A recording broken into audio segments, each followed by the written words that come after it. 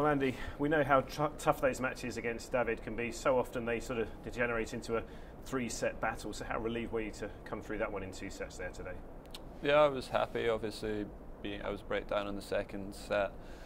It was actually very similar the way the match went to a match in Paris a couple of weeks ago. I was down a break in the second set there, so with the format the way that it is, it's important to try and finish the match in 2 sets here if you can, and to lose as little games as you can, and even if you're losing, you obviously every game can count at the end. So it was good to win fairly comfortably. I was going to say, obviously it was a very, very close ago since you played David in Paris just over a week ago. And did he try and do anything differently out there initially? Because certainly both of you seem to be making each other use all of the court at times there.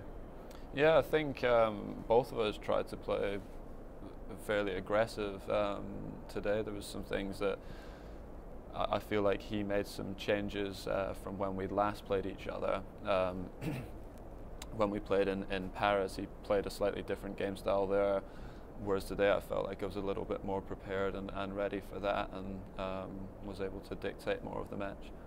I guess today's also about sort of getting used to the conditions in front of a full house. I mean, is there anything different in there? Obviously you've been practicing a lot on that centre court, but it's sort of cold and empty. Is there any difference in the way the ball moves around there once it's a full house? Yeah, I mean, it obviously the ball moves a little bit quicker through there when it's warmer in there. But yeah, I've tried to spend as much time on the court as possible. The outside courts, the surface is the same, but it's completely different playing in a small little court with low roofs than going in there where it's it's a huge stadium.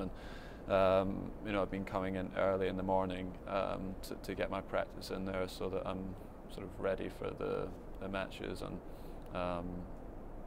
I felt like I struck the ball well today, which I wasn't necessarily expecting, having not had too long to prepare.